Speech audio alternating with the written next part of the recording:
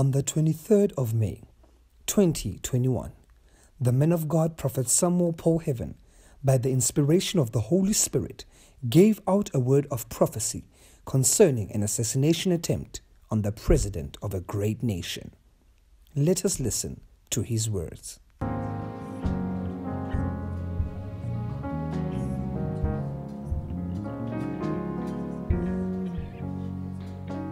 I see in the realm of the Spirit, I see a president, hallelujah.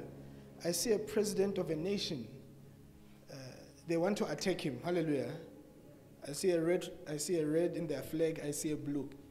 They want to assassinate him, hallelujah. Can you pray with me? The Lord is speaking. I'm seeing a president of a great nation. There will be an attempt on his life, hallelujah.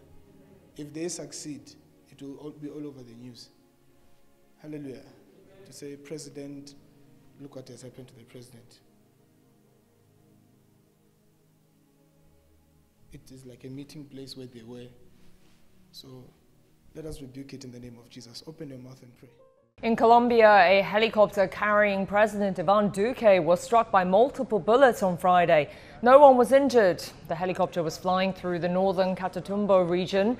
It's on the border with Venezuela and where extensive coca crops, the chief ingredient of cocaine, is grown.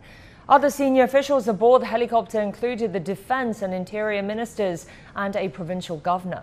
Duque has called the incident a cowardly attack. He said he's ordered security personnel to look for the perpetrators. Amos chapter 3 verse 7 says, "Surely the Lord God does nothing unless he reveals his secrets to his servants, the prophets." I see a red in their flag. I see a blue. The men of God continue to say, "Let us rebuke it in the name of Jesus."